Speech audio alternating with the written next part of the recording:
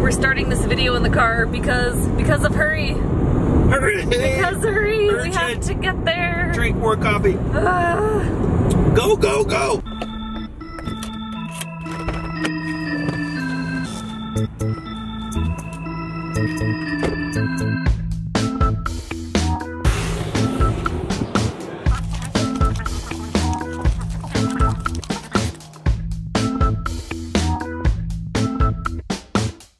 Dude. Hold on.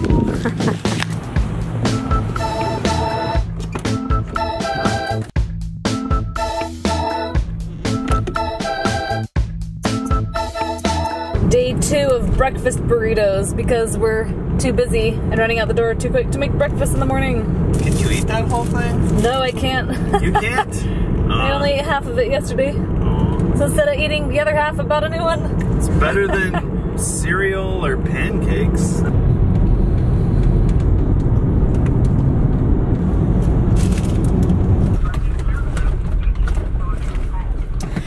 $91, okay. Yeah. I'll take some details down too, because When we bought it, it would have just been painted, and then we went to touch it up, and pretty much ended up. Well, we never really did much with it, using it, but okay. So shuttle shift, forward, reverse. shuttle. Yeah, this is the shuttle. Oh, the shuttle's over forward. here. Would be neutral. Okay. First is over and forward. Second. Controls are simple. You got your downriggers.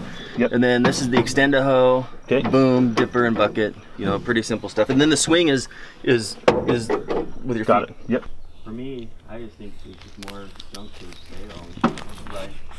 Well, and the lag is what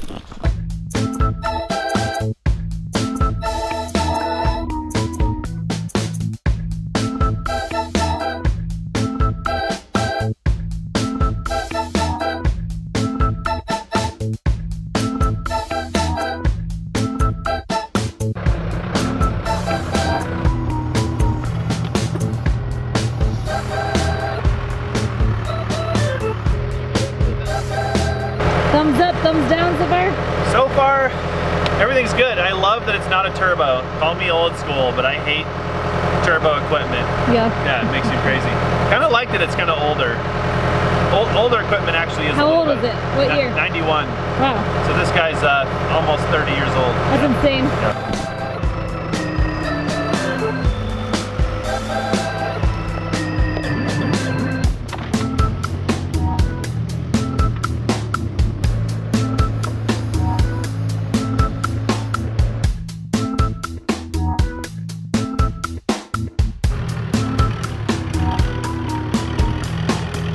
Jesse gave me the thumbs up. I don't know what that means. What does the thumbs up mean? Well, everything's good. I mean, I'm not going to dig and excavate a foundation. Yeah. Anything, but Probably wouldn't appreciate an 18-foot hole. he said dig anywhere He over here. did say that though. He did not say how deep I could go. Yeah. I do want to check the depth, but maybe not today. Maybe another day. How's your roasty? I'm pretty toasty. I'll get that. I don't know what just happened. I think we may have put money down on this piece of equipment back here. It matches your shirt.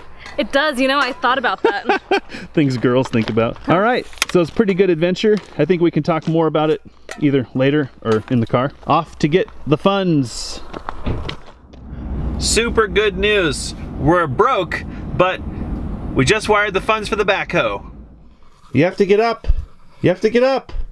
Oh. Don't know why. The backhoe's coming today. Because the backhoe's coming. Is it really? It's on its way. Really?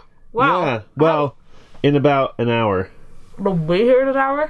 Well, they're going to leave in an hour. Okay. So you have time to brush your teeth, and I have time to brush my teeth, and we both have time For coffee. to drink coffee.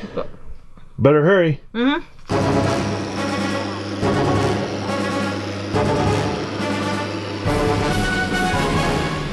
There she is.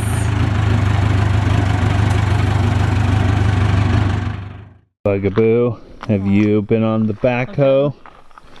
If I go looking for kitty prints, am I going to find some? I wouldn't be shocked if he was on it. Bugaboo, come here. Bugaboo kind of strikes me as a backhoe kind of kitty. He has sap on his butt. Oh, he has sappy butt. He's gonna show me his belly. He's gonna do it. Oh, he does. He needs to have that cut off, Mom. It's probably annoying. Oh yeah, right. When we first started this project, funds were limited. That's probably an understatement. We've been working hard. We had a financial strategy, but it wasn't perfect, and everything costs a lot of money. So buying a piece of equipment was zero possibility. A lot of things were a zero possibility. A lot of the first 2 years, we aren't even quite at 2 years, but the first couple of years we've been at this is all validation. And that's why we didn't run out. Part of why, many reasons, but part of why we didn't run out and buy a piece of equipment, because we feel like a lot of people get in too deep too fast and they set themselves up for failure. And so we wanted to kind of just work. Alyssa and I, we did a video. I think we talked about that in some video. Yes, it's why we built a deck and a hot tub before a house. See, gosh, time flies. We talked about why we've been doing these small projects and how we needed to learn to work together. We needed to learn what skill sets each other has. We needed to kind of figure out whether we could do this type of a project or not. Not only that, I feel that I didn't understand what we need equipment for. There's a deer walking behind Alyssa. Yeah. It's hiding behind the tree back there. I can't see it on that lens. Hold on, I'll try to zoom in. Good luck. That's all you get, folks. That and my double chin. Yeah. But it's trying to sneak back there. Okay, yeah, sorry, gosh. So I feel before, like, or Jesse would have suggested we buy a piece of equipment on day one, my panic alarm would be going off. But we've been at it long enough for me to understand how we're really limited by renting, and yep. I think this will be a great asset to us in our life. And something that we've learned is that there's no such thing as a perfect piece of equipment. Every piece of equipment has its place. So the backhoe sometimes is a better piece of equipment, the excavator sometimes is a better piece of equipment, but through using those pieces of equipment, we've learned a lot about what equipment can do what and what value it brings to our property. The biggest drawback to renting for us wasn't really the cost, because you have to understand, when people always say, oh, just buy a piece of equipment, they don't talk about maintenance and upkeep. And I don't know about you guys, but I'm not a hydraulics guy. I don't have every snap-on tool in the industry. And so working on these big pieces of equipment is not something that we're tooled up to do. And unfortunately with renting, you know, you don't have to worry about it. But ownership, unfortunately, you got to deal with it. If your hydraulic cylinders are blowing or leaking, or, you know, something's not working, you got to deal with it. And so while people say, oh, just buy a piece of equipment, that comes with a lot more responsibility. When we rent it, like we had issues twice with the backhoe that we rented. And we said, it's your backhoe, you fix it. Which they did. Which they did. They'd often credit us the day or an extra day or whatever. They'd compensate for the downtime. So if it's our own equipment, we have to take care of it. On the other hand, it opens up a lot of possibilities that we don't have when we're renting. So this means, like right now, it's perfect. The 100-degree heat is gone. Yeah. We have probably 2 or 3 hours of working time if we want, and you could just jump on the backhoe and do some work. So I feel like, I don't know, there's no right answer. I think it just depends on where you're at in your life. It's circumstantial. There is no, anybody who says one way or the other and they're a purist, don't listen to them, they're full of garbage. We will probably still rent equipment. I mean, just because we have a backhoe doesn't mean we don't ever have to rent equipment again. We're now completely free of all rentals, which is baloney. Sometimes you need something that can run, do something a backhoe can't do, but one thing we have learned is that renting creates a tremendous amount of stress, because what we do is we create projects until, you know, we're up to our eyeballs in stuff.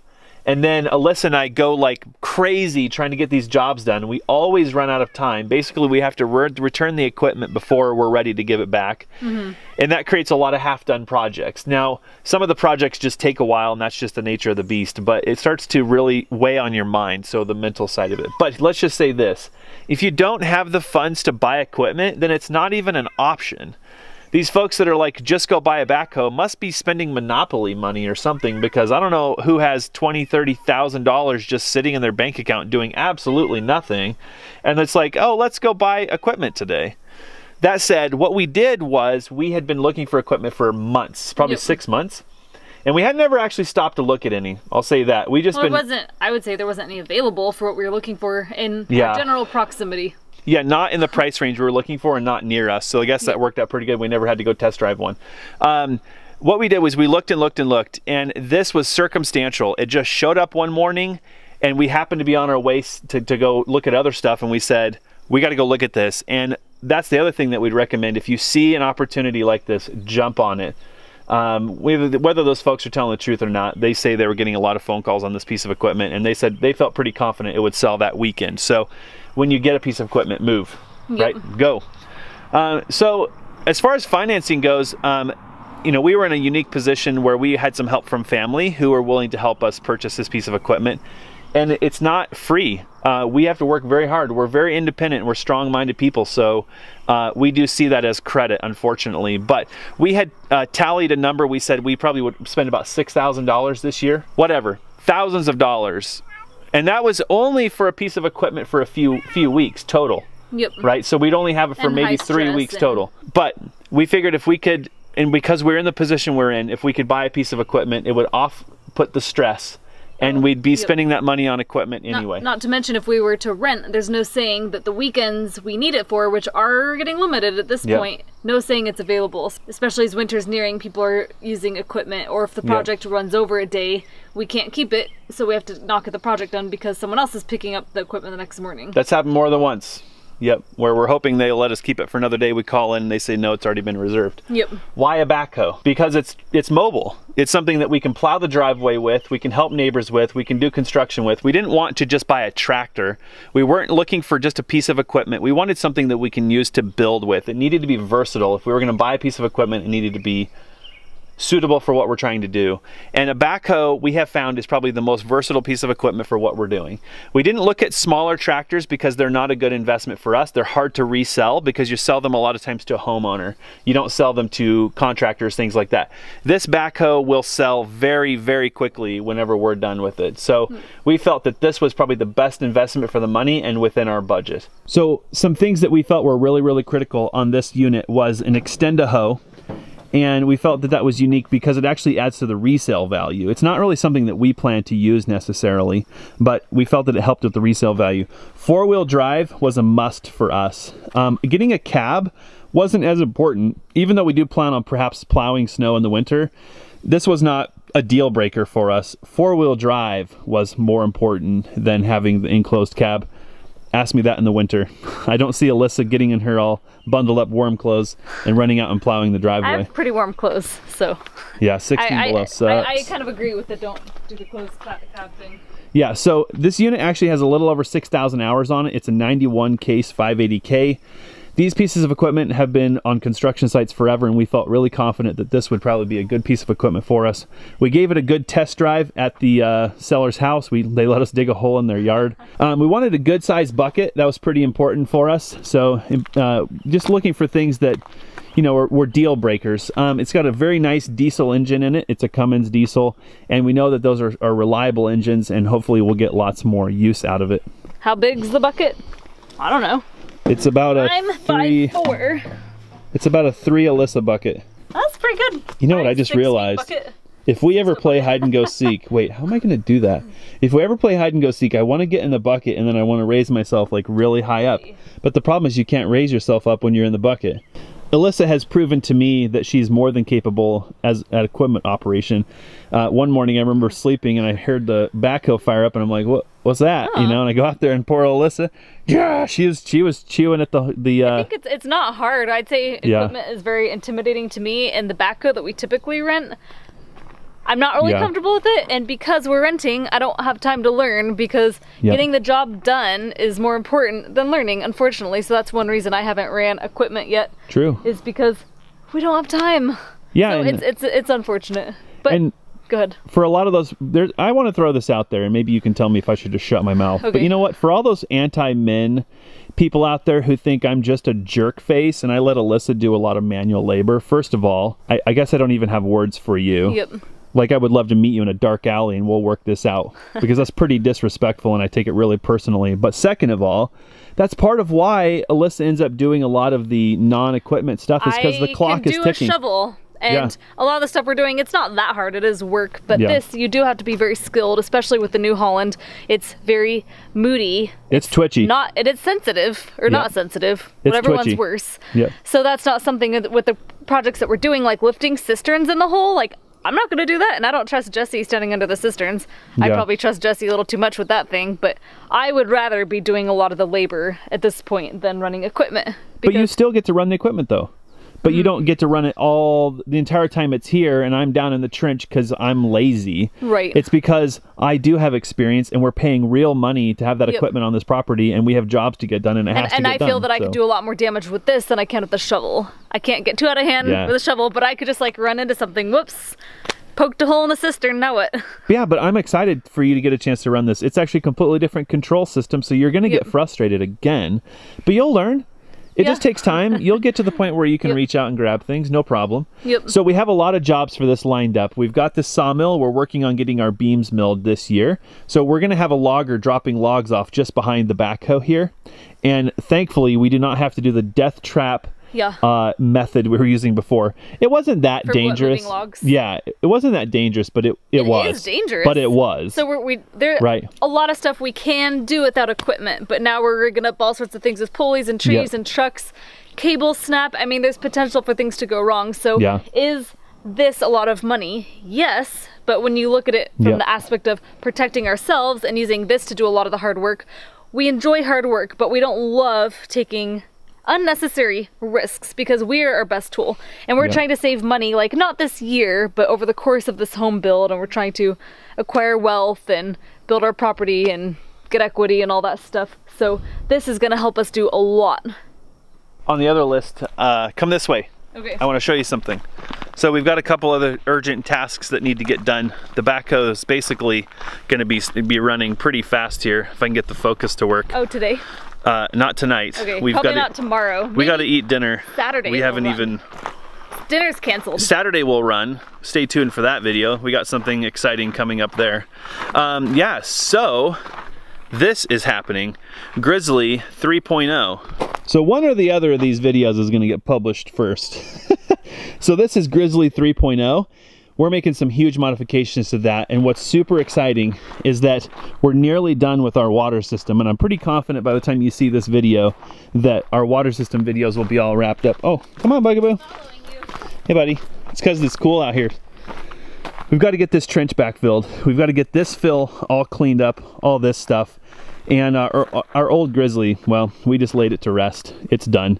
But we've got to clean all that fill dirt too. And we've got to put our sand luge together, which is at the top of the hill, and our sand luge 2.0, so that we can get this upper portion of this trench backfilled, because that was all dug with our pneumatic excavator, which we'll link to over here if you haven't seen that video. It's pretty fun.